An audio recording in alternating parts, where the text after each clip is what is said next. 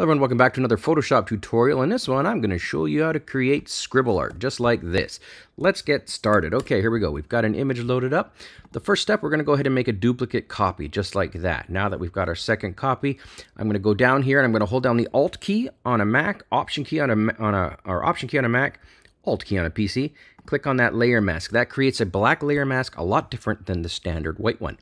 Okay, good. Now go over down here. We're going to go New Fill or Adjustment Layer, Solid Color. And for this one, we're going to create a nice, cool, dark purple. Something like that. So that's going to be our underneath layer. I'm going to drag and drop that underneath the top layer. And now I'm going to click on this black mask. I'm going to go get a paintbrush.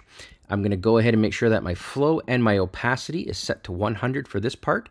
And I'm also going to make the brush nice and small because these are going to be fine line scribbles. This gives a nice emotional abstract look without having to do tons of work. So again, 12 pixels or so, 100%, 100%.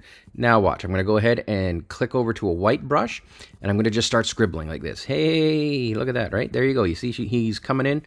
And again, you can go ahead and, change up the lines, the direction, depending on the kind of look you're going for. But I just want to show you the technique. Okay, so we've got some scribble in here. All right, cool. Something like that. Maybe a little bit more in the middle. And presto, now we've got a nice, cool scribble portrait. That's it. Thanks for watching.